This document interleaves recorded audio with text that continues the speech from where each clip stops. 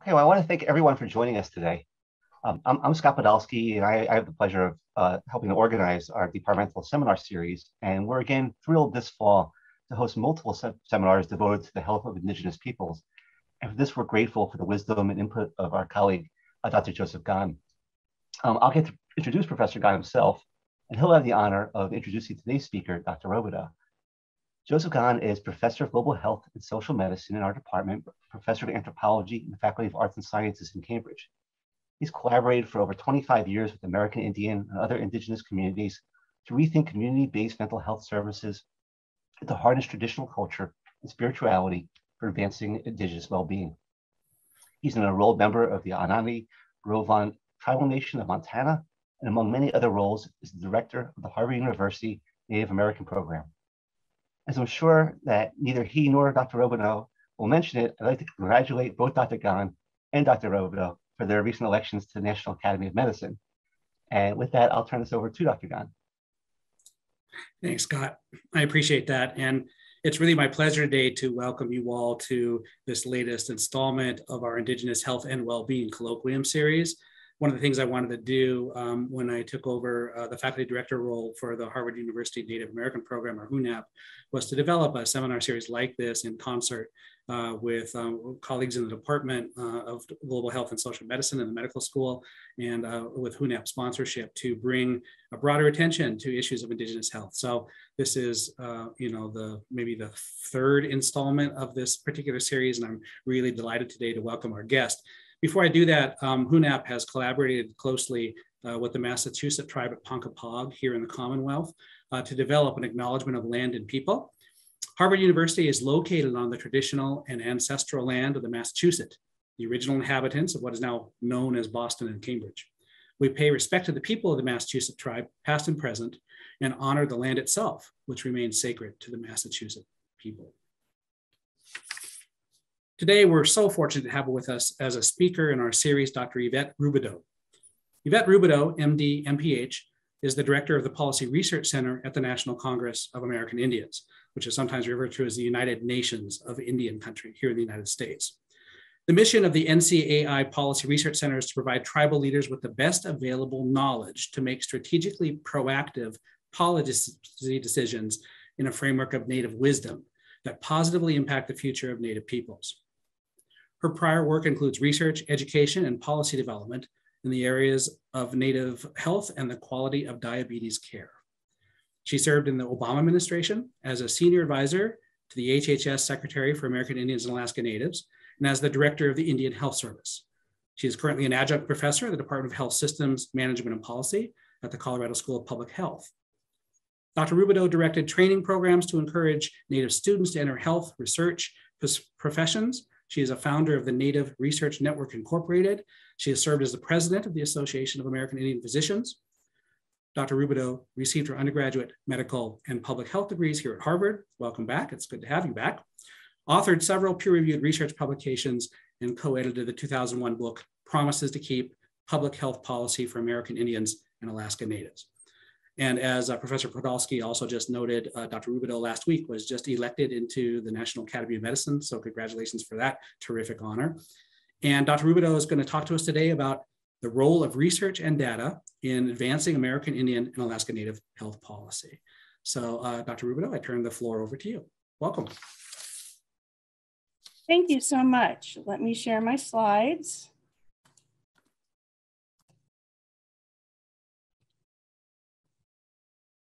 All right. Well, good morning or good afternoon, wherever you are today, and thank you so much for attending. Again, I'm Dr. Yvette Roubideaux. I'm a member of the Rosebud Sioux tribe and also descended from the Standing Rock Sioux tribe. I really wish we could have all been together in person today, but I'm currently in the DC area, which is the traditional and ancestral homelands of the Piscataway and Anacostan peoples. Thank you to Dr. Gahn, the Department of Global Health and Social Medicine, and the Harvard University Native American Program for the invitation to speak today. I would also like to thank the Lumina Foundation for funding NCAI to encourage American Indian Alaska Native students to enter research careers. So I am the director of the Policy Research Center at the National Congress of American Indians, or NCAI, and I'm really excited to talk to you today about how research and data can help advance American Indian Alaska Native health policy and lead to some of the solutions that we need to the biggest challenges we are facing today in Indian country.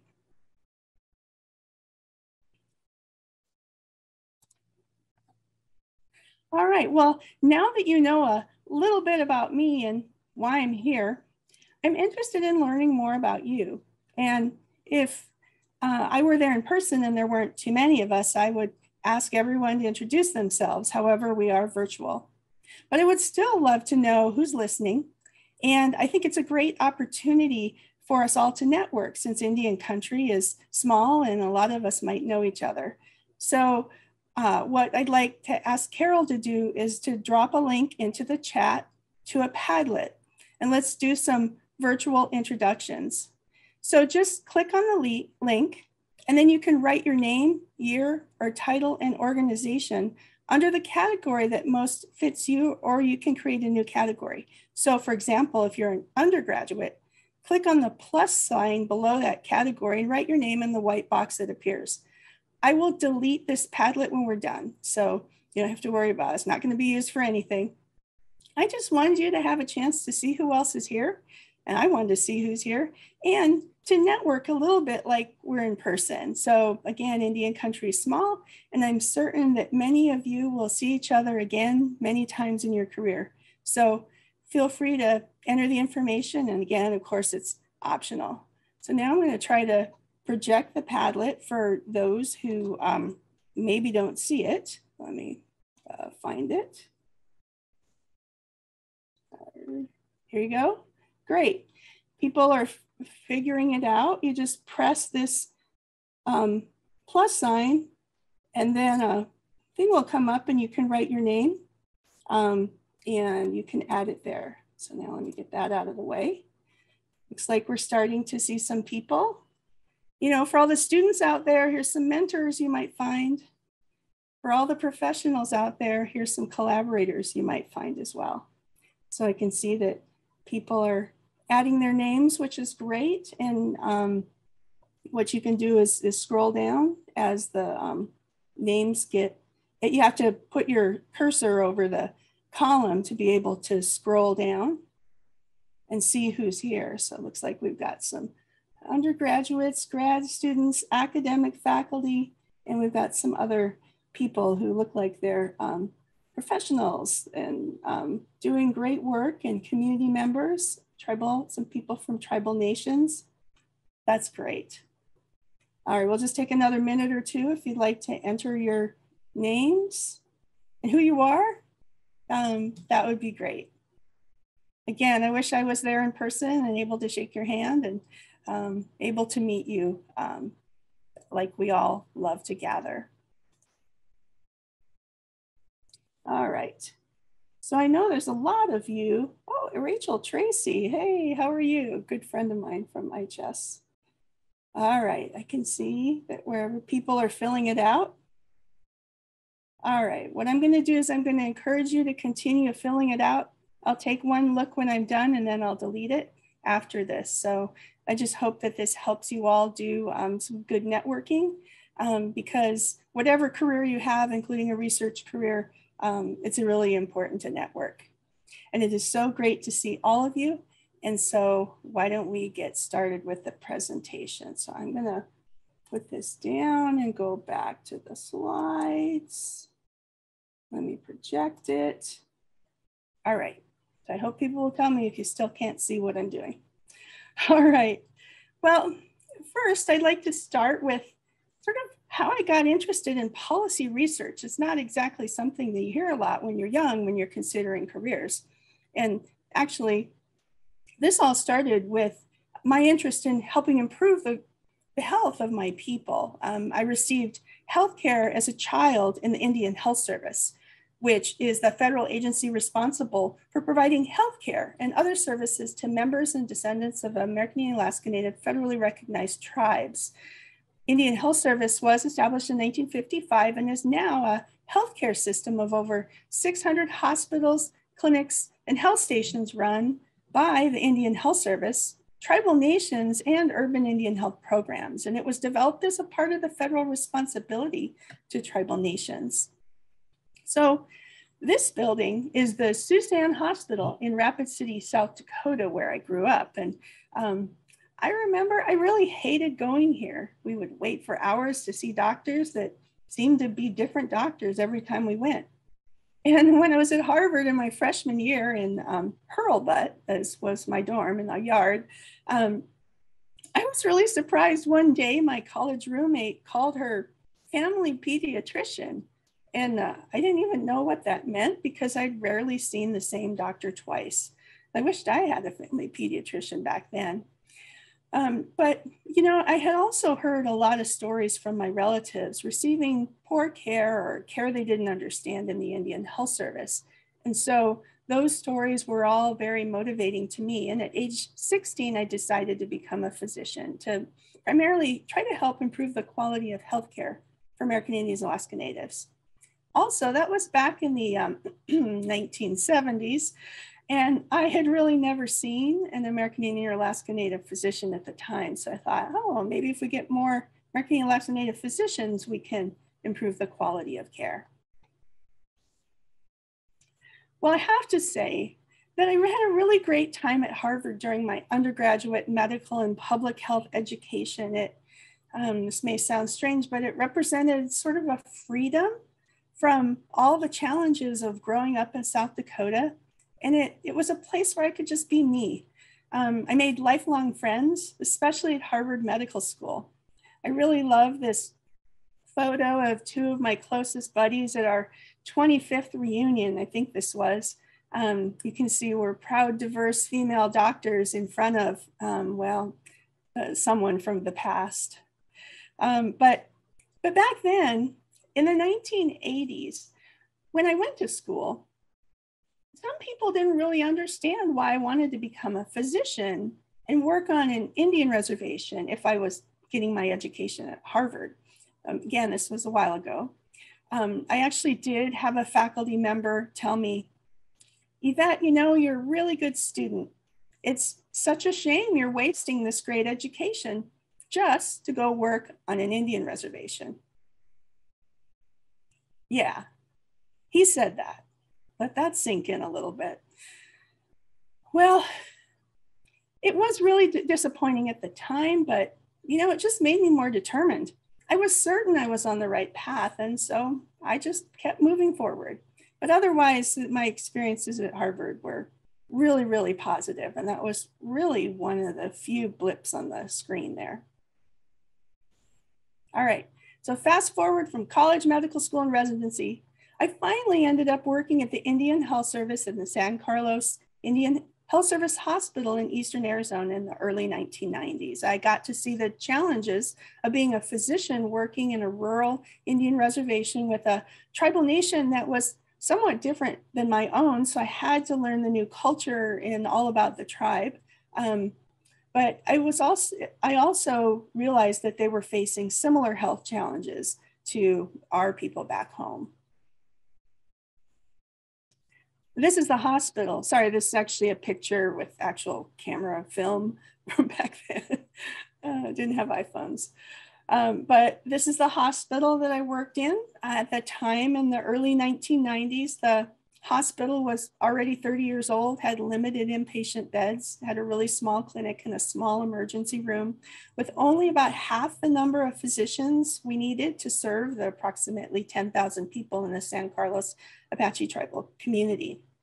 And while the community now has a beautiful new ambulatory care center, I really think they probably have already outgrown it. And many other tribal communities continue to be understaffed, have old facilities, and are underfunded. Well, and so that's the issue with the Indian healthcare system. I really loved working at San Carlos, but I really burned out after 3 years with the lack of staff and the resources and the long hours and seeing all the disparities. It was very challenging. This is a picture of me in an HMS publication, I think, back in 1995. And you see me standing in the emergency room. I was all smiles for this feature article, but I actually was exhausted.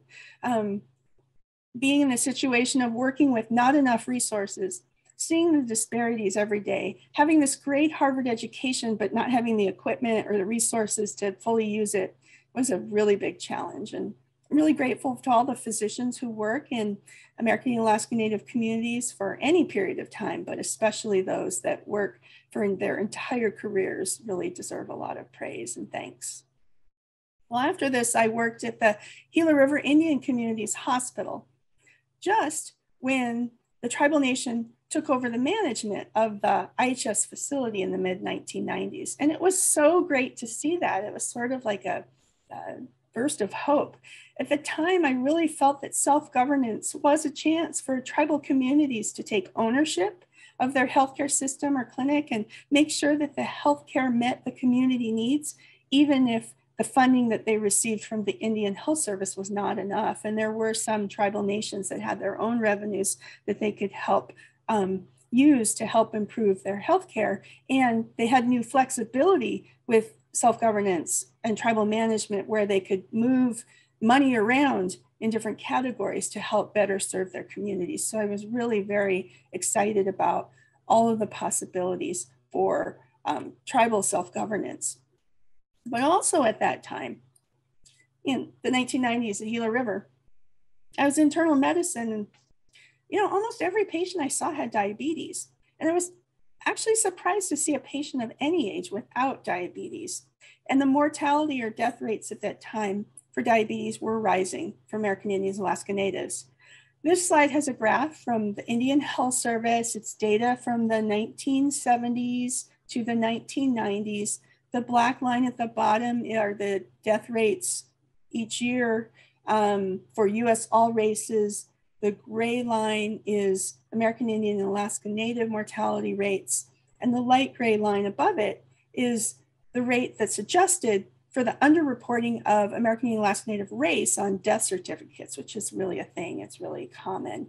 And so a lot of the data that we see for American Indian Alaska Natives is likely an underestimate of the true impact. And so at that time, the mortality or death rates related to diabetes were increasing much more than for other groups. And it was sort of a really dire situation. So I have this information in my mind about the tribal management of healthcare facilities as a possible solution and the rising epidemic of diabetes in American Indian Alaska Native communities.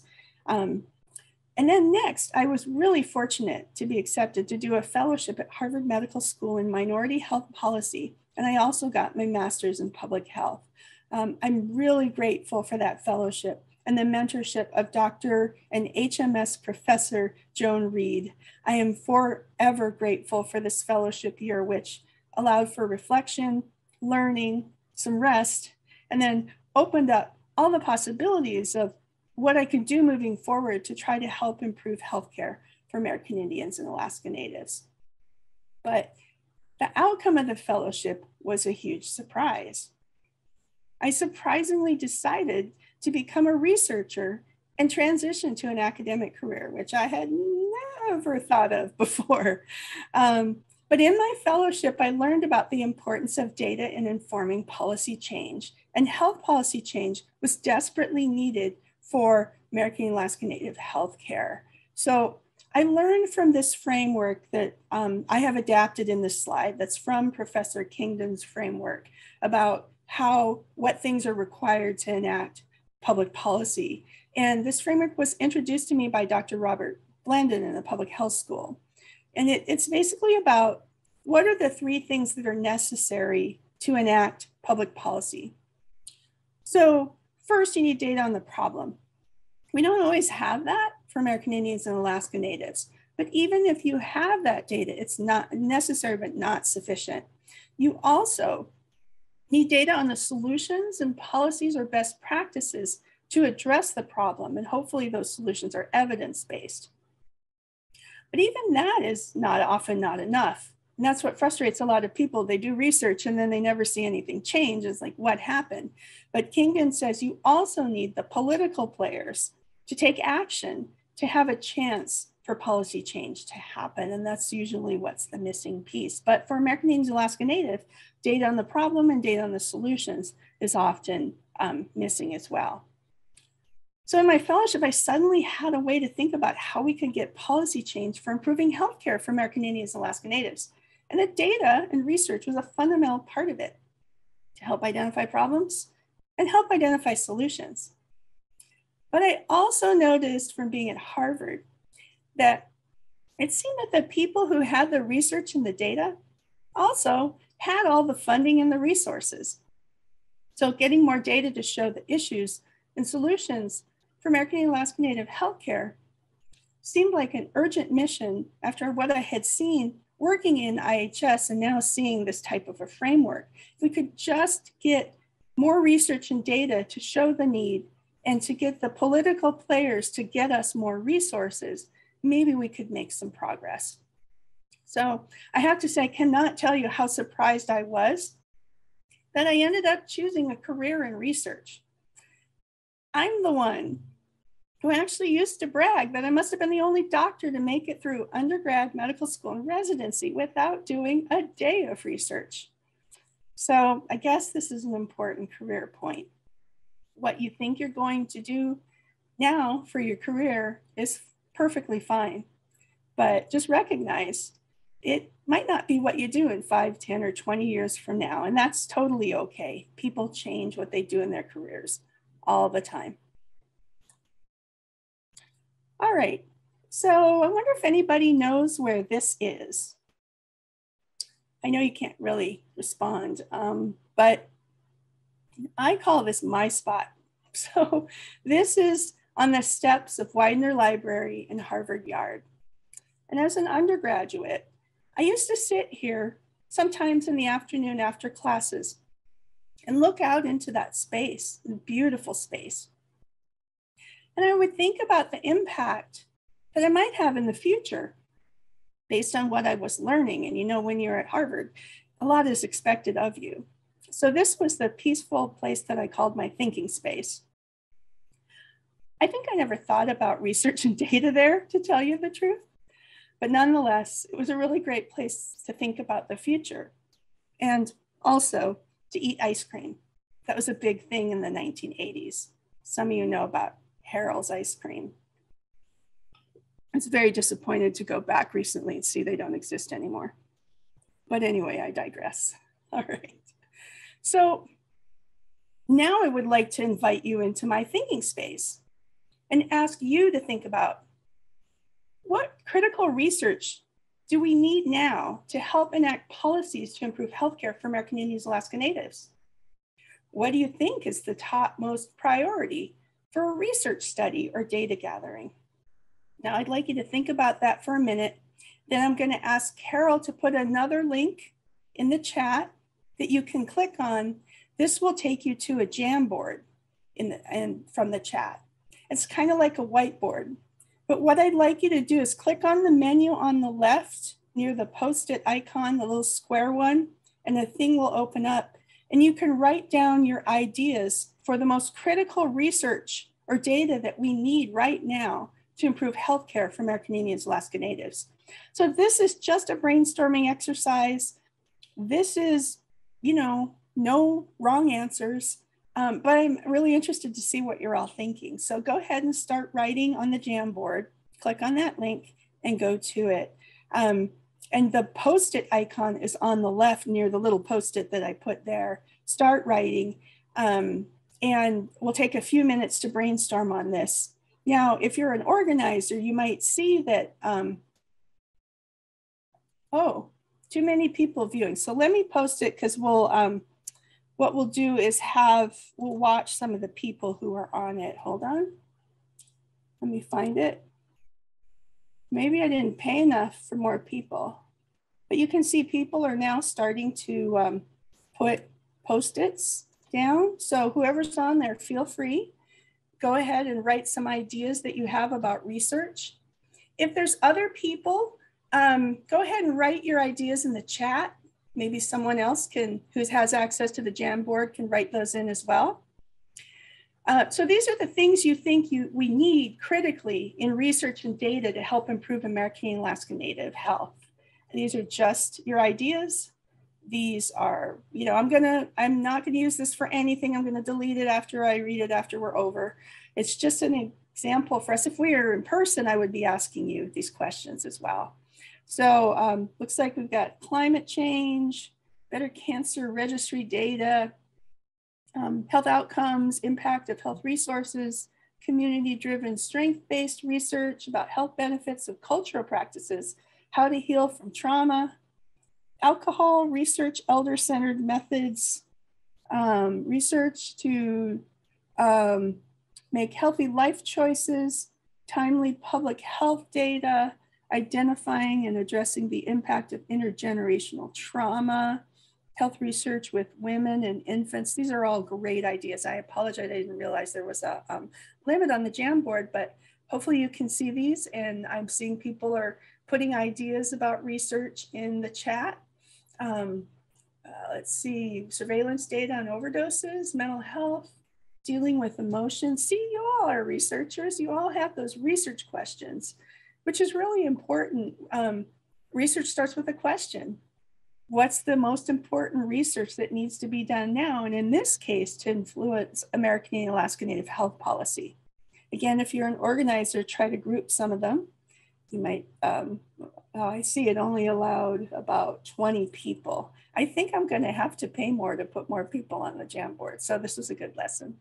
Anyway, I really appreciate all information on toxins at home. Issues around long haul COVID for Indigenous people, pediatric research, decolonized research methods. Okay, these are postpartum mental health. These are really good. I can see that the chat is also blowing up with some really good ideas that are ACEs and their impact on parenting. Pipeline programs for Native Americans to become researchers. Zoonotic infections, that's interesting. Indigenous models to inform how we shape and how we conduct research. It's really important. Demographics, making sure they're correct. Stopping the undercount, yeah, that's huge. We're working on that.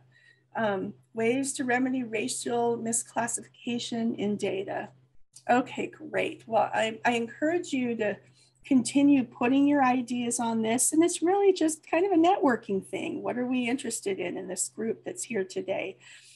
All of these areas, if we were to do research or find better data for them and to look for evidence-based solutions or best practices to use to try to address them, then that's when the political players, all the Indian country advocates, senators, congressmen can take the data and research that is found for these issues and make the argument for more funding. And so again, there's no wrong answers here, but obviously you can see in the chat and you can see on the Jamboard, there's just a lot of work to do related to research and data to inform policy. All right, you can keep working on that if you'd like. I'm going to go back to the slides. I believe this is where I was. So again, I once had a mentor explain to me that when you're in research, you often come up with a lot of good ideas. And he recommended that I have a little notebook with me at all times. So if I'm sitting outside enjoying the view or taking a walk or, doing something, even cleaning the house, I might come up with a great research idea. And that mentor told me, make sure you write it down because you never know, you might want to work on that in the future. And because you thought about it on a walk, you might forget it. So these are just some good tips about thinking about what we're going to do to help improve American and Alaska Native healthcare. And you can see there's a huge amount of need to get more research and data on both defining these problems, but also what are the solutions for them. So again, back to the adapted framework. And so now you can take what we saw on the Jamboard and in the chat and figure out which ones are data that help define the problem, which ones are data on the solutions or the policies, and are there any advocates that work in that area in Congress or the administration or in tribal advocates that can help move those things forward. And that was my bias about research in the past. I used to think researchers just did studies and published the papers and that was the end of it. But policy research is to do the research to help inform the solutions that can help enact policy. And so I think it makes it more relevant because I know a lot of students think research isn't as interesting as being a doctor in a community. And we do need more doctors and nurses and other health professionals in tribal communities. But if that's not your cup of tea and you like research, there's plenty to do in this area. And we urgently need people to help get that data so that we can enact the best policies. And even if you don't see it right now, maybe someday in the future, you'll be working in data. A lot of data people in IHS actually, when I worked there. Or you can be, why don't you become the political player?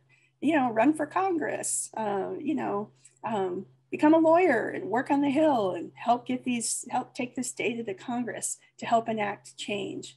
There's a lot to do and we need all your help. And it's gonna take all of us to keep improving healthcare for American Indians and Alaska Natives in a lot of different roles. And you really literally could do any of these things. And speaking mostly to the students, but maybe others thinking of a career change, it will be helpful. And the best part about all of this, there's so much to do.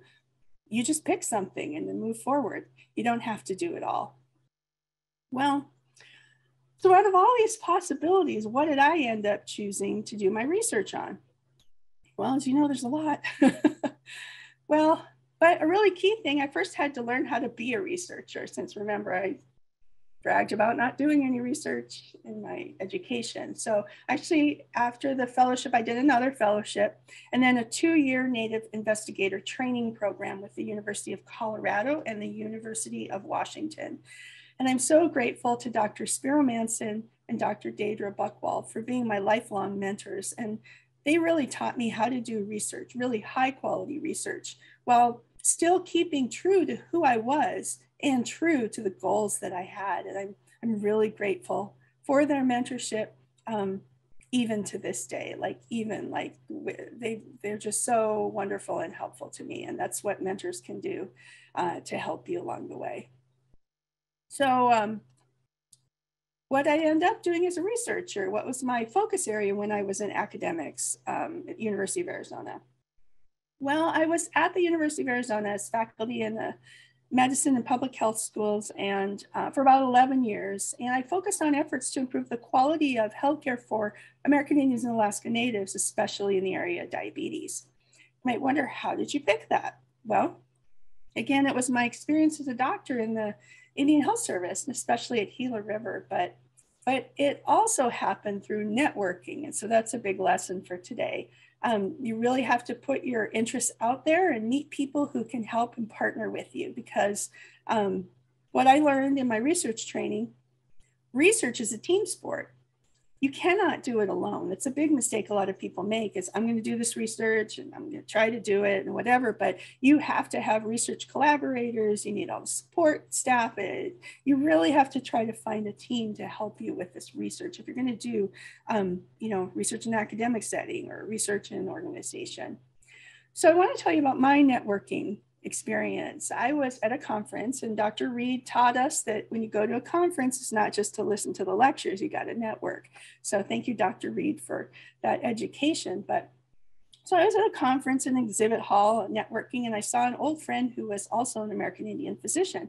We were talking about what we were doing, and I told him about my new ideas about wanting to become a researcher. And I was interested in the area of diabetes. And actually, there was someone in the exhibit right next to us that he knew, that he introduced me to. And it turned out it was a key connection for me to do more diabetes related work, both public health education, and eventually research and evaluation. So you just never know. So I want you all to network. I encourage you, especially again, since research is a team sport, you really do need to work with others to help figure out the ways to advance the ideas that you have and to help improve the skills, and you can't do it alone. And so the collaborators and mentors and colleagues that you find, sometimes it is hard to find that when you're interested in American Indian Alaska Native research, because there's not that many people doing this research. But even if there's nobody at your institution doing this research, you can work with other people and gain those skills that you need. So at some point, you can become an independent researcher as well. And if you notice, when you look at research articles, there's always several authors, not just one. I remember one student told me she was insisting on publishing a paper with just her as the author. And I was like, well, no, research, it's a collaboration. You have to put the other authors that helped contribute as well. So if you're interested in doing research, make sure you find your team.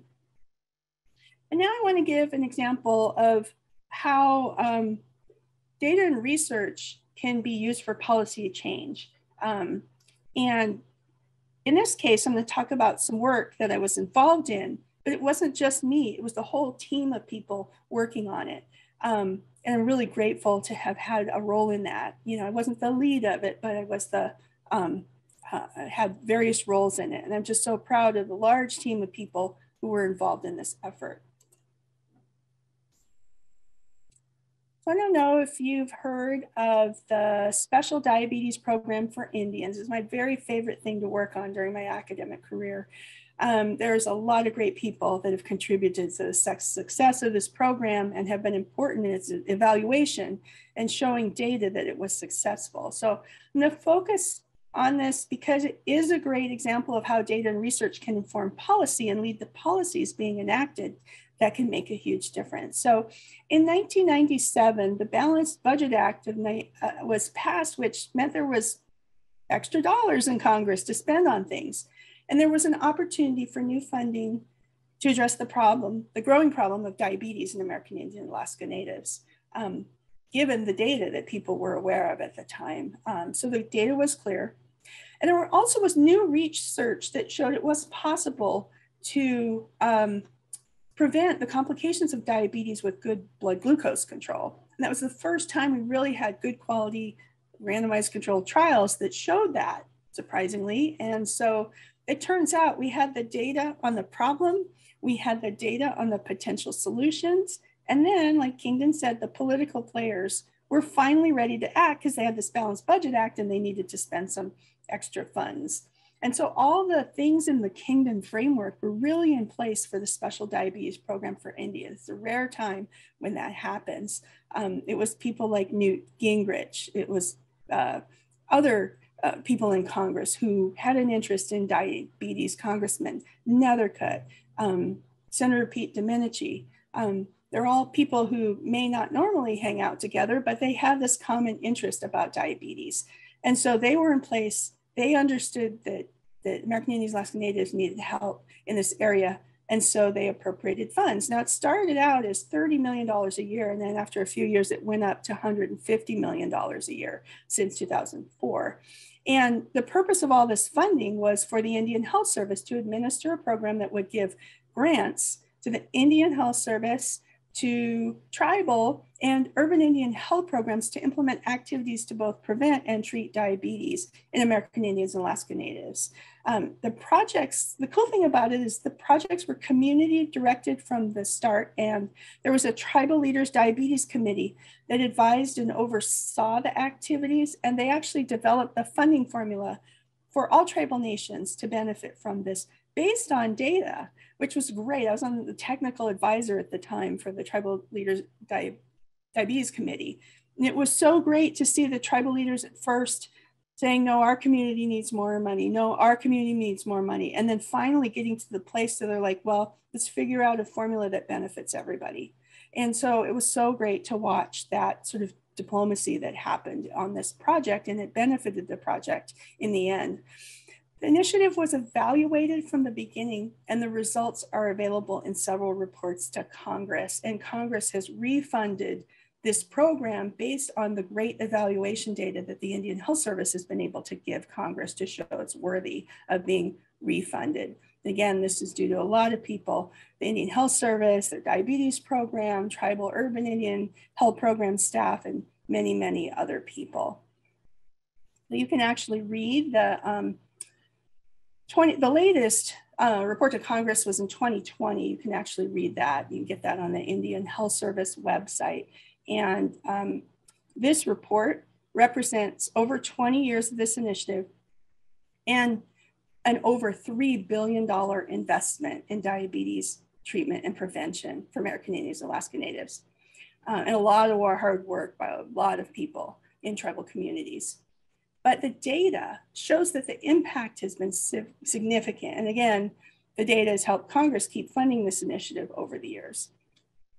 So for example, the 2020 report to Congress confirms that the outcomes continue to be amazing through this IHS's evaluation of the program. And there's ample evidence that because of these resources, IHS and tribal programs have been able to increase, for example, diabetes services that have helped improve care. You can see in 1997 versus 2019 in this graph. This chart also shows that these differences can make, that this improved access to care can make a big difference in outcomes. And just briefly, you know, over the period of the SDPI, IHS has been able to demonstrate that the average blood glucose or blood sugar control in patients with diabetes has improved over time. It has decreased by 10% during the time of SDPI from 1998 to 2019 as measured by their annual diabetes care and outcomes audit in the Indian healthcare system. They have also seen hospitalizations decrease by 84% during this time for uncontrolled diabetes, which is amazing since 2000. This is the biggest outcome you may all have seen. This is data from the Centers for Disease Control and Prevention.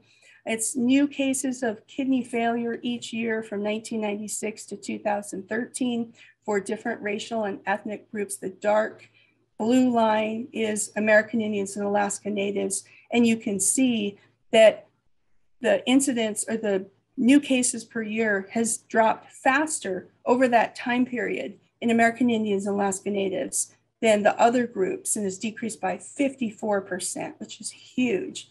The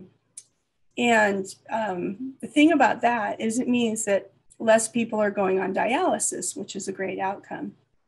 And the difference compared to other groups means it's not just a secular or existing trend. And actually, every nephrologist, even some Harvard nephrologists that I talk to say we should attribute this difference to the special diabetes program for Indians, since that's what other groups don't have. It likely made a difference.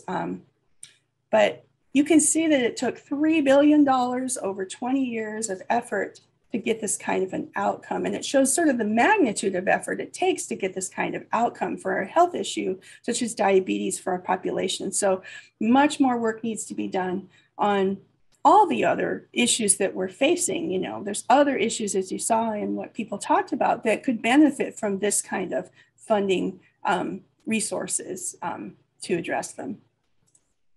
One of the best outcomes so far is, I hope you've seen the great news that the diabetes prevalence is now decreasing for American Indians and Alaska Natives, and has it decreased 15.4% since 2013. And this is the outcome that I think we've all hoped for. And this is the other great news is that diabetes death rates or mortality is now decreasing in American Indians and Alaska Natives. And the graph shows it's decreased by 37% over the same time period as the SDPI. So remember, the graph I showed you was over here in the early 1990s, and it was going up. Then around 2000, the mortality rate started to go down. And SDPI likely had a big input into that. And all the great outcomes that you see are associated with reduced medical costs, like hundreds of millions of dollars saved. and there's data on that as well, which helps the underfunded Indian healthcare system pay for other things. So this program that was developed based on the data and policy that was enacted, and then collected data to continue to help the political players continue the money. I think it's one of the best examples of how policy research can really help make a difference. I also want to tell you about the Special Diabetes Program for Indians demonstration products. This is the one where I had more of a significant role. In 2004, Congress said, well, you know, we need to have you do something more, I guess, researchy or get more data on the effectiveness of the SDPI. So they gave $27 million a year to translate the latest research on diabetes and cardiovascular disease prevention to the SDPI, to the Indian Health Service. And so there was a competitive grant process, and 66 grantees got funded to do this work, either diabetes prevention or prevention of heart disease. The thing about these projects is they were collaborative, they were team-based, they implemented culturally appropriate strategies, they had community activities, and there was an intensive evaluation. And the most important thing about this was they were in partnership with the local communities. And because they had an intensive evaluation, we now see what the lessons learned were and the outcomes. And I was really fortunate to be involved in this as the co-director of the coordinating center. Now, I remember when the grantees talked about the evaluation, we actually had 2 meetings, and they were presented with all the options for the evaluation that we could have. And in the end, they decided they did not want to have a randomized trial. They did not want to have a controlled group. They just wanted to have an evaluation over time. And some researchers might be like, well, you can't say anything. It's not a randomized controlled trial, but this is what we can say about this project. And it has shown that it is possible to translate the research into real world communities. And so I'm really proud of the grantees in this program. They did a lot of really creative and innovative things in these tribal communities as they implemented the core elements of the program and then adapted them to the local culture and circumstances. So you can see in the pictures, they had diabetes education classes. They adapted the diabetes prevention program, the NIH study curriculum. Some used talking circles to teach that curriculum. They had cooking classes where they learned how to make native food more healthy, like fried bread and things that, you know, we need to eat less of or make more healthy as best we can. You know, in places, gardening, getting people to garden more. So they had more fruits and vegetables. In one of the communities, they had to do box gardens because of the ground wasn't able to do gardening. Testing for risk factors regularly, culturally appropriate incentives, celebrating people finishing the curriculum, and all of these things. I'm really proud of the grantees in this program. They worked hard to work with the participants to improve their health, and they also worked hard to participate in the evaluation of the program. And these grantees were able to show that you can prevent diabetes when you translate research into real world communities, that it's possible to do that.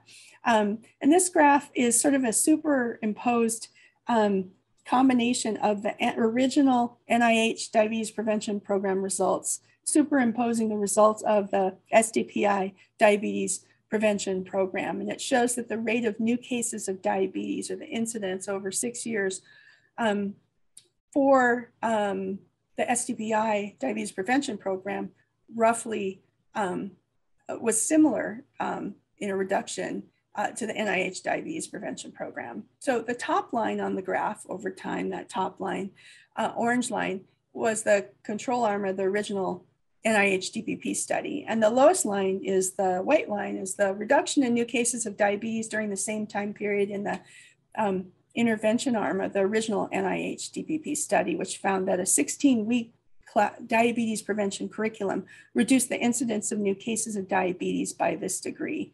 The blue line superimposed on this graph is the SDPI, and we recognize it's not a perfect comparison, but this is the SDPI diabetes prevention program results, which it's a rough comparison, but it shows similar reductions in new cases of diabetes from the expected rate at the top line over time. So in the evaluation of these demonstration products, we had to get creative, but it enabled us to show that it is possible to prevent diabetes in partnership with tribal communities and that the diabetes prevention program research really could be translated into 66 diverse American Indian Alaska Native communities. And that's also really great news.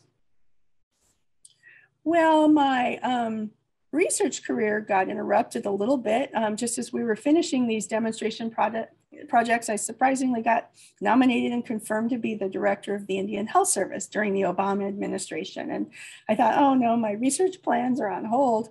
But actually, as I think back, some of the best parts of the job were being able to take data to the administration and Congress to help address issues such as the funding need. And I had to testify a lot, but one of the most impactful things that I remember happening was Representative Tom Cole from Oklahoma asked me during a budget hearing to get him data on the disparity in funding for the Indian Health Service so that he could argue for more funding for the Indian Health Service with his congressional colleagues. It was a chance to use data to get more resources. Unfortunately, there's data people in the Indian Health Service who work on data. And so they had this comparison of per person or per capita expenditures for the Indian Health Service here on the right, medical and other, with other federal healthcare systems such as Medicare, national healthcare spending, veterans care, Medicaid, and federal disparity benchmark, which is an IHS thing.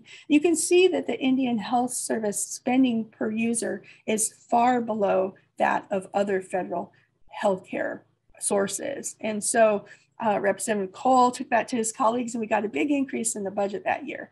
And it reminded me of how helpful it is to not only have data and information, but to visualize it in a way that's easy to see the point that you're trying to make. And it's really clear that the lack of adequate resources is a huge barrier to fully meeting the mission of the Indian Health Service. So even after we've achieved a $1 billion increase during the Obama administration, there still was so much more to do and still a lot of disparities in funding that occurred today. And actually, tribes have calculated that instead of like the $6 or $7 billion that the Indian Health Service has now, IHS really needs $30 to $40 billion to adequately meet the need. So that's why all the new funding during COVID-19 for infrastructure and for healthcare and for health professionals is so important for making improvements in Indian healthcare. So certainly more progress is needed, but this is just an example of how having data and visualizing it in a simple way can make an important policy point. And now just quickly, I want to tell you a little bit about what I do now. I work at the National Congress of American Indians, which is the oldest, largest, and most representative national organization serving the broad interests of tribal nations, and it works to protect and defend tribal sovereignty. Again, I direct the Policy Research Center, and our mission is essentially to get the research and data that tribal nations need to make strategic and proactive policy decisions for their communities. NCAI generally doesn't work on health issues. And so I look at this job as working more on the determinants of health, all the other things in tribal communities that can impact the health of those communities. This is a picture of our current team members. There's me and Gwen Evans, Lomi Yezva, who's Hopi, and Sierra Watt, who's Pechanga. All right. So we do our work right now in 3 areas: research, strategy, and sovereignty. And I'll briefly tell you about those, and then we'll have time for questions. Research is making sure tribes have research and data on their priority issues. I don't have my own portfolio of interest at NCAI because it's all for the tribal nations. Strategy, helping tribal nations use data in a strategic, forward-focused manner. And then sovereignty, enabling those tribal nations to exert more effective sovereignty over data and research, like their research oversight or their tribal consultations that might impact their sovereignty. We like to frame our work in terms of the value it provides for our customers as well. But there's a lot of different things you can do with data and research. And this diagram shows a lot of the different kinds of work we do, not the topics, but the way we do that. So we do some primary data collection. We also do secondary analysis of existing data. But we do a lot of highlighting existing data and translating that data, often with data visualization techniques to help that data be used more effectively for policy work. We also work on tribal research oversight and governance of research. So there really are a lot of ways to work with research and data when you're working with tribal nations and American and Alaska Native communities. So in the research area, we provide research on priority issues for tribes. Some of that includes, we're tracking trends in COVID-19 publicly available data. We conducted a landscape analysis of K through 12 Native education. That's really all of a sudden we did this in 2008 and now 18, and now everybody's interested in it. We're talking about, civics education and mascots and things like that. And then we also translate or visualize data or explain new regulations on research oversight. And a lot of times we're serving as a translator.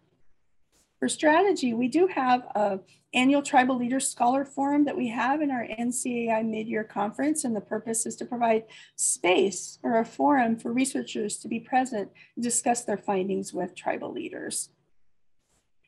In terms of sovereignty, we host trainings on tribal academic research partnerships and how to strengthen them and make them more effective. A lot of times tribal academic research partnerships go wrong.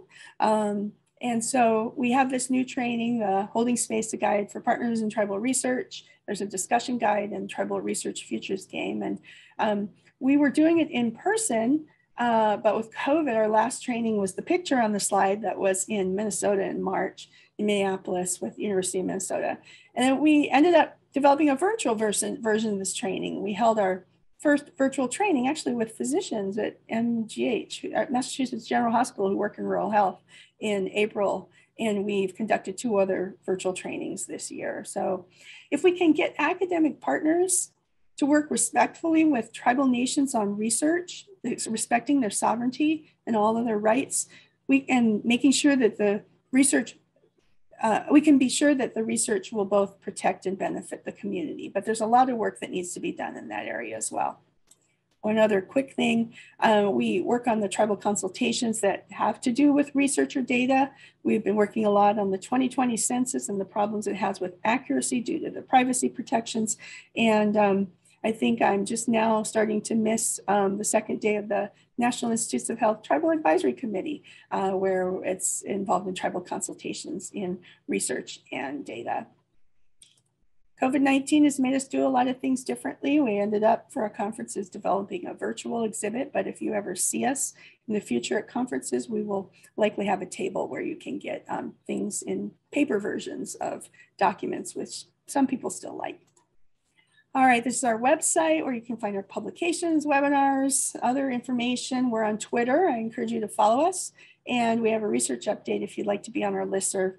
Email research@ncai.org to sign up for that. One last slide and then we'll get to the questions. So finally, I wanted to say that I recently went back to Harvard for a meeting. And I purposely went and sat in my thinking place, again, on the steps of Widener Library.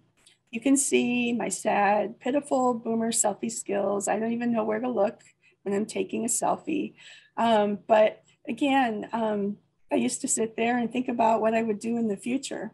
And I can say for sure, I never thought that in that place that I would be a researcher. I would be working on policy research, since I didn't really understand what it was. So I hope that this presentation has helped understand that research and data really can inform policy changes that are so desperately needed for our communities to help improve their health and wellness. So for the students, as you think about your career goals, just go with what feels right now, and knowing that it may change, it changed for me, but just keep in mind the consistent impact that you want to have. And if it involves research to inform policy, as you can see today, even from your own ideas that we generated on the Jamboard, there's plenty to do. And anything you do can have an impact for Native communities, and it's dearly needed.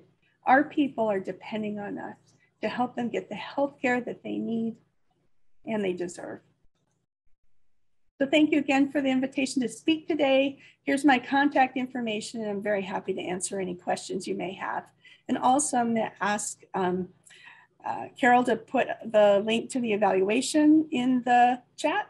I really appreciate feedback for future lectures. Thank you, and back to Dr. Gahn. Wonderful. Dr. Roubideaux, thank you so much for that inspired and motivating presentation. I love your presentation style, which is so accessible and smooth. We really appreciate that. Folks, I'm going to ask you to enter the Q&A function with your questions or comments for Dr. Roubideaux, and I'll give you a minute to do that while I ask a question just to kick us off. But please enter those in there, and I will then, once we have a moment for you to do that, I'll go ahead and forward some of those along to hear Dr. Roubideaux's responses. You know, it's a pretty wide distance from on the ground health concerns of people in our reservation settings that then percolate or become noticeable to tribal council members. And then, of course, from, you know, a local reservation government all the way to the federal government, there's consultation processes and so on, but it's a lot of distance. And obviously NCAI and the Policy Research Center play an important role in helping to bridge that. But, you know, the tribal epidemiological centers also are responsible in each of the areas that the IHS operates in to try to provide local data or regional data, at least, back to tribal leaders. I just wonder if you could tell us a little more about the tribal epicenters and what you think their role might be in this entire process of generating data and informing policy. I'd love to tell you more about them. I think they play an extremely important role in Indian country to make sure that tribal nations have the data that they need. And their work is really focused, as you say, on the local and the regional level. So at the NCAI Policy Research Center, we try to make sure we're just focusing on national things, and we don't want to get in the way of the tribal epidemiology centers because they're the experts on working with tribal nations on local data. They were really critical during the COVID-19 pandemic to help, you know, remember in the beginning, everybody was complaining there's no data, we don't know what's going on. The tribal epidemiology centers all really got in there and tried to find the data that they could and use their epidemiology skills to be able to display it. And, you know, I really think there's some fantastic work that's gone on in the tribal epidemiology centers around sort of making sure that tribes get that local data. They work with local tribes and teaching them how to get data locally, how to set up data systems, how to interpret the data that they have. So I'm really grateful for the work that they do. I've collaborated on them a little bit with some things along the way here. And I'm just very grateful for the work that they do. They're doing amazing work. And you know, for students thinking about, you want to be close to home, you know, these tribal epidemiology, and you want to do research, these tribal epidemiology centers are just great opportunities. Terrific, thank you for that. And I noticed in introducing you, of course, your important role in helping to found the Native Research Network. I don't think enough people know about the Native Research Network. Could you tell us a little more about what the origin of that organization is and what it contributes today? Oh, I would love to.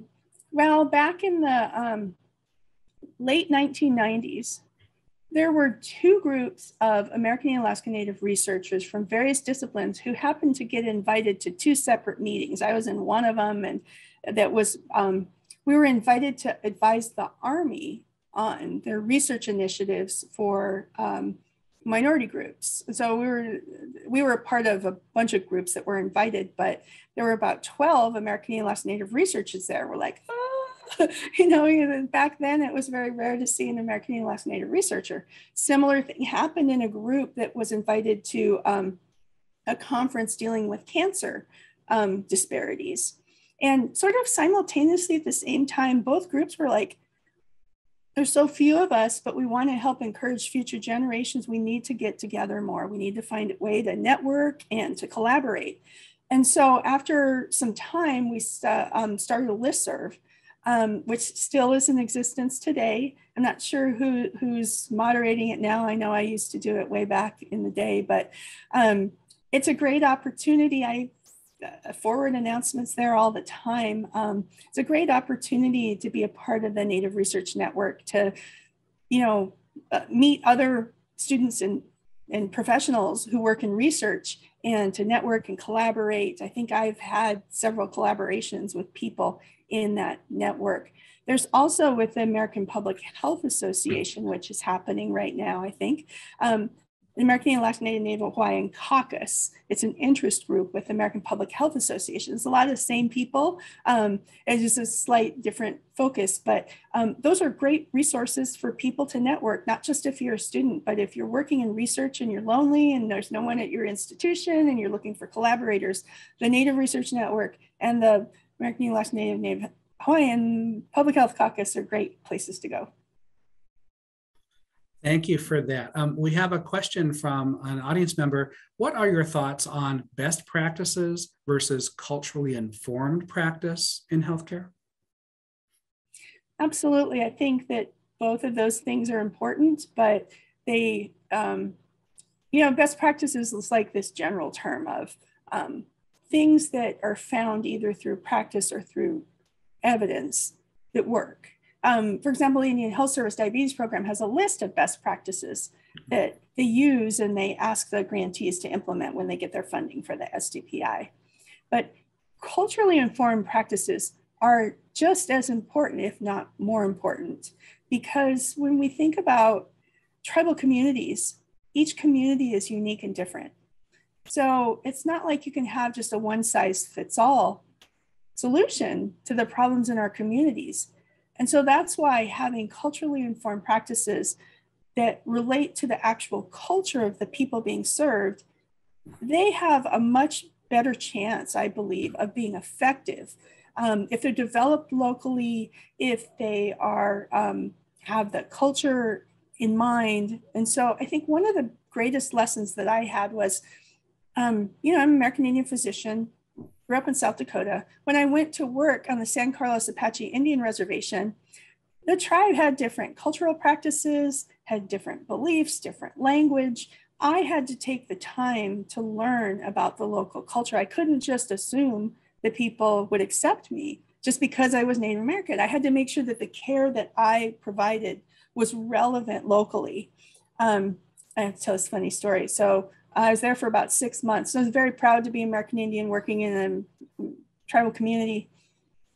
All of a sudden, I heard people, when I walked through the hallway, hallways are always crowded in an IHS facility. And so when walking down the hallway, people would say, would say something when I walked by. And I was recognizing it was kind of the same thing and I wasn't sure what it was.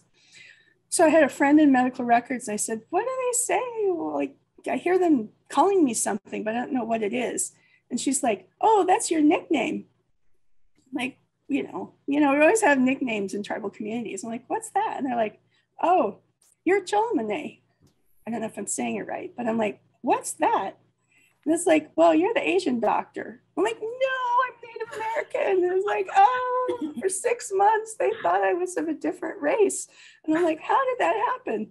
So then I actually had to write an article for the local newspaper to introduce myself and my background and to help people know that I actually was American Indian and Rosebud Sioux and all that. So you can't make assumptions in the communities that people know what you're talking about or know you or whatever. So taking the time to get to know the community, understanding the culture, and all of that's really, really important. Thank you. And here we have a question from someone who's getting their doctorate in social work.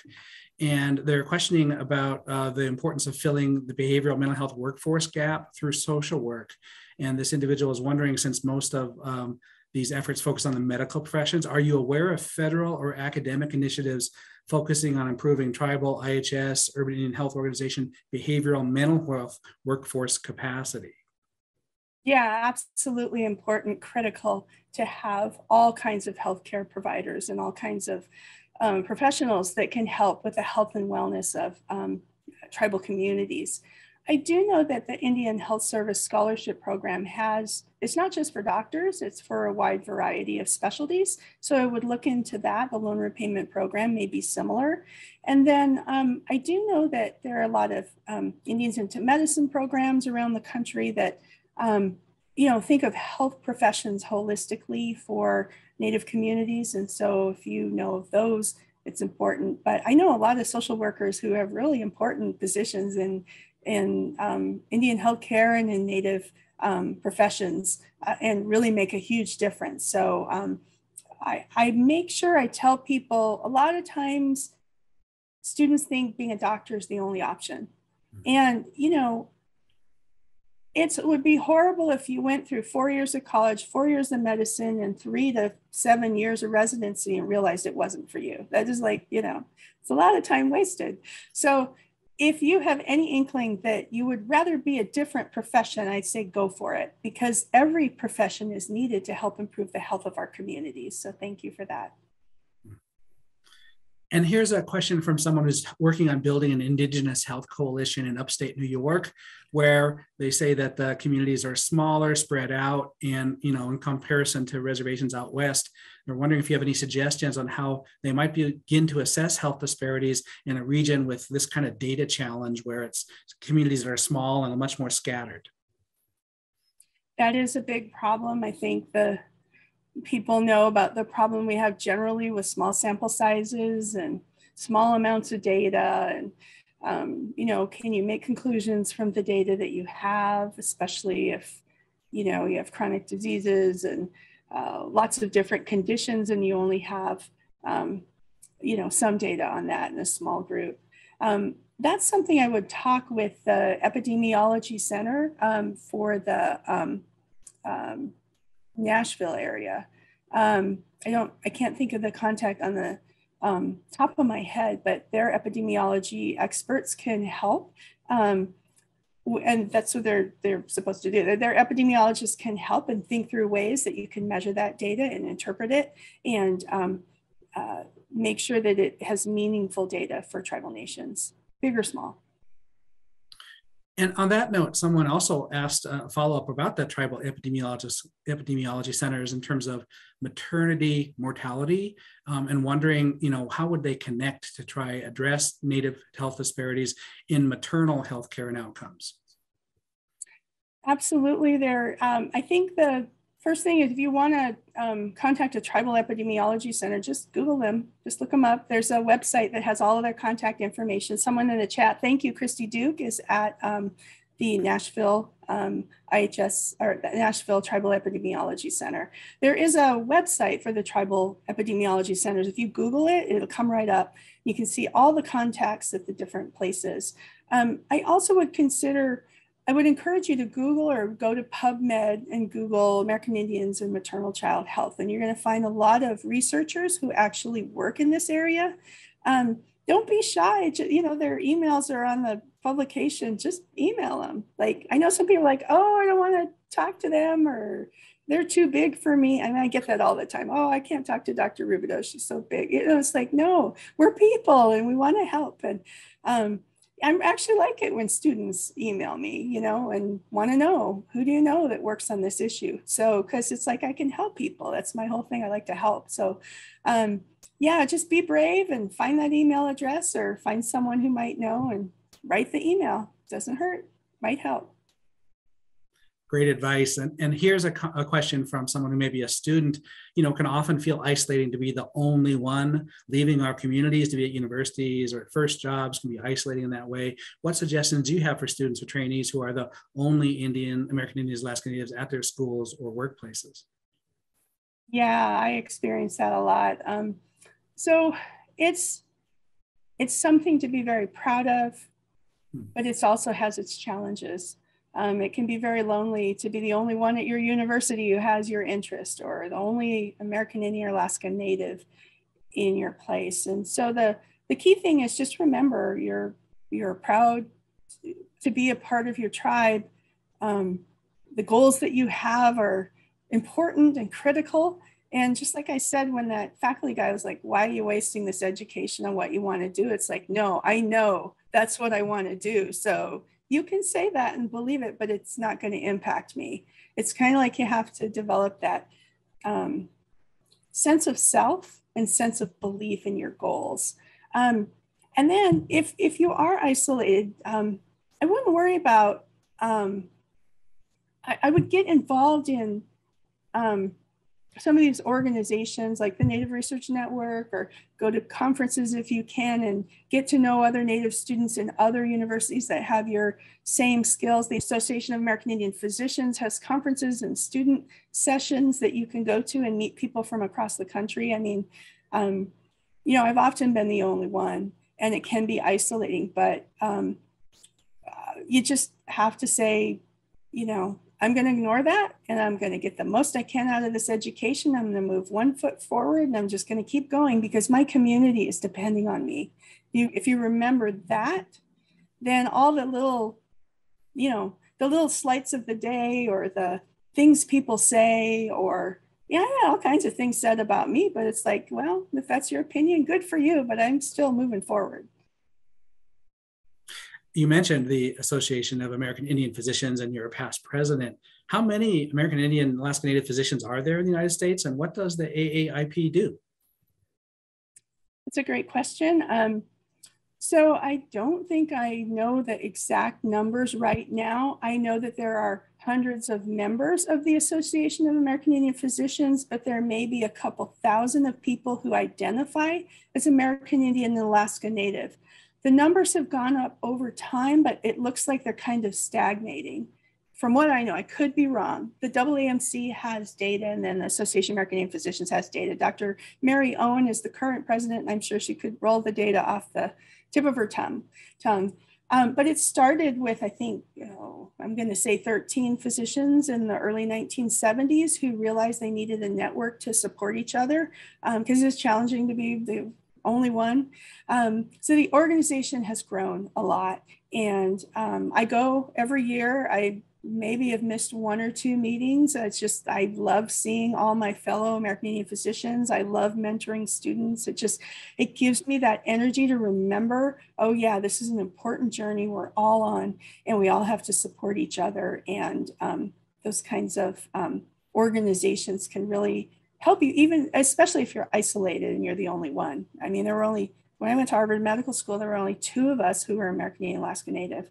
The other thing I would do is, don't just think your only help is within the American Indian Alaska Native world.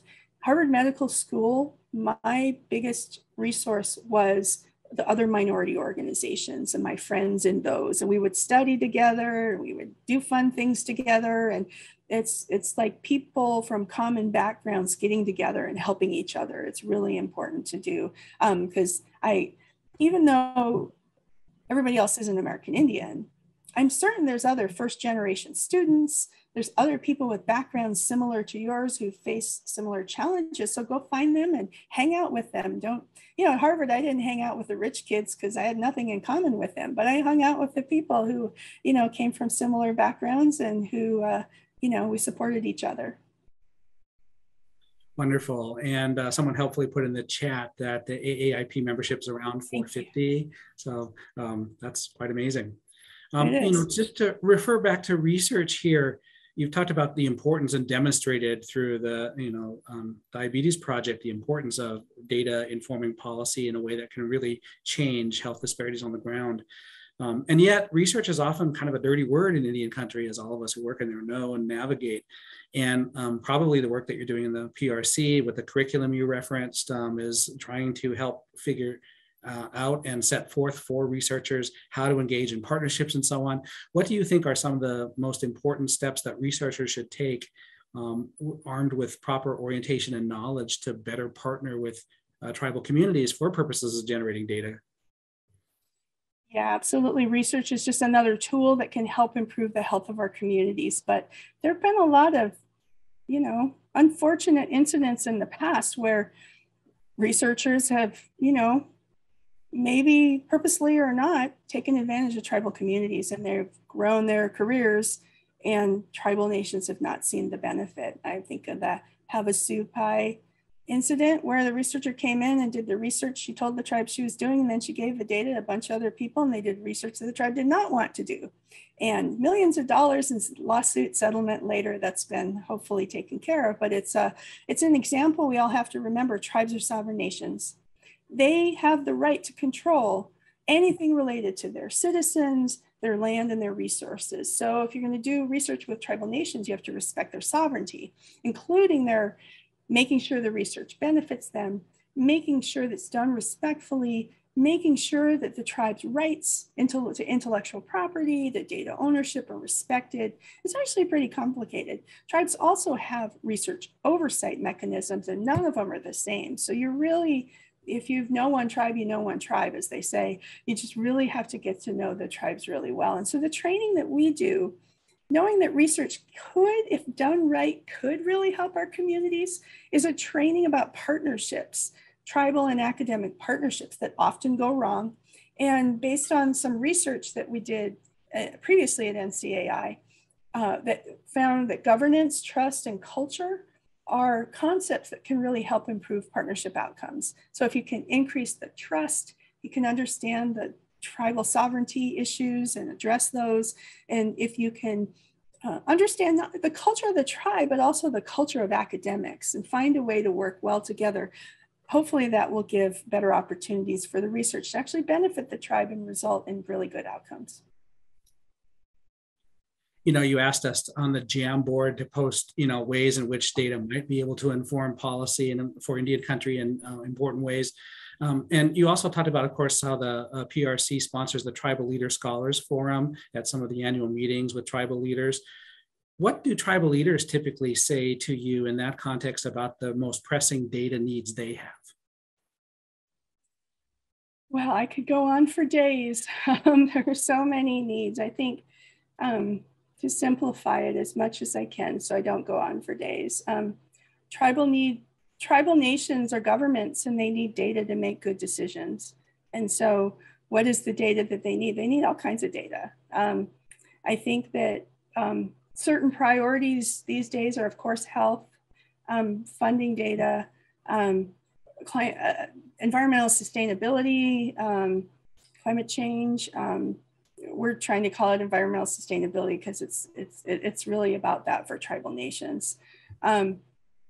You know, anything related to the economy of tribes, the workforce of tribes, infrastructure, you know, mental health. I was just on our NIH TAC call, and mental health is a huge issue in tribal communities, and trying to find solutions to help get people the support that they need, and to try to do that in a culturally responsive way, respecting local customs and traditions and the needs of the community, which can be made up of diversity of thought and belief, is a challenging thing.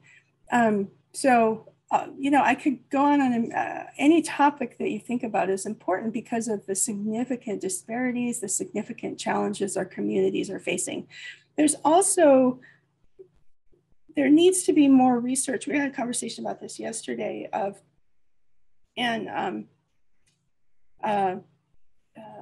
the tribal leader from Pasquayaki, Councilwoman Frias, gave this amazing comment about how we talk about tribal communities being resilient. I'm not going to say it as well as she did, so go watch the webcast of the Tribal Advisory Committee for NIH, but it was basically saying we talk about resilience in our communities. What does that really mean? And rather than talking about it as a buzzword and something that, you know, oh, well, you just should be resilient, we really need actual practical ways to help our communities deal with these issues on a day-to-day basis. And so while resilience is important, it's a positive thing to talk about, what do we really mean by that? And what can people actually do about it to endure the challenges they're facing and be as healthy and well as they can? So I probably didn't say it as well as she did as a tribal leader. I love listening to tribal leaders because they always have a really impressive and really creative and unique perspective because they live these things every single day. So if you have a chance to watch the NIH Tribal Advisory Committee Day 1 section on mental health research, Councilwoman Frias just did an amazing job. Well, we need to wind down here, but I think maybe just a final comment, maybe that expands a bit on what you just said. I don't think people realize that there's a tribal advisory committee for the National Institutes of Health, as there is throughout the federal government, because of the government-to-government relationship that sovereign tribal nations have here in the United States. Can you say a little more about that advisory committee and what all it does relative to NIH, how it's shaping NIH through its deliberations? Yes. So, you know, a big development in the Obama administration was the increased, requirements for tribal consultation for federal agencies. And the Biden administration now is enhancing that. But back then, the big development was the development of the Secretary's Tribal Advisory Committee that Secretary Sebelius established for the Department of Health and Human Services. And then the Department of Health and Human Services required all the agencies within the department to develop their own tribal consultation policies. And while the National Institutes of Health is still working on their tribal consultation policy, several years ago, they did develop their own tribal advisory committee. It's made up of delegates and representatives from tribal nations. It's meant to be government to government consultation. And it's done an amazing job of giving a forum for tribal leaders to say, this is the research that we want you to fund and support for the National Institute of Health. If you go, and they ended up establishing a tribal health research office. Dr. David Wilson is the director of that. And if you go to that website, you can see all of the strategic plan and all of the consultations and all of the work that's being done there to make sure that research is done that addresses the tribal priorities and it's done in a respectful manner. There's a lot of work to do to keep moving that ball forward, but we're really grateful for the progress so far. Well, Dr. Roubideaux, we can't thank you enough for giving us your time and your talent and your insights today about these important issues. And I urge everyone in the chat, if you'd like to offer your gratitude to Dr. Roubideaux. She also posted that link for an evaluation. I know feedback's important to her. So please, if you get a chance to fill out that evaluation form. These seminars are, these Indigenous Health and Wellbeing Colloquiums are jointly a product of the sponsorship from the Department of Health, Global Health and Social Medicine at HMS and the Harvard University Native American program. So we have a seminar every week in the department. However, our next Indigenous Health seminar will be on December 1st, and that will feature Professor Melissa Walls from Hopkins, who will be talking to us about Indigenous mental health and well-being over the early life course. Professor Walls has done this amazing longitudinal work with Indian youth in the Great Lakes region of the country. It's the only research of its kind that does this amazing longitudinal follow-up for decades of young people developing in our communities. So I urge you to join us for that as well. Again, thank you, Dr. Roubideaux, so much. Look forward to seeing you around. Congrats again on election to the National Academy of Medicine. And we look forward to circulating this recording even broader than the number of folks who were able to attend today. Thanks so much. Thank you so much, and congratulations to you as well and the National Academy of Medicine membership. It's good to see them finally admitting more American Indians and Alaska Natives doing research. And thank you all for attending. So long, everyone. Bye-bye.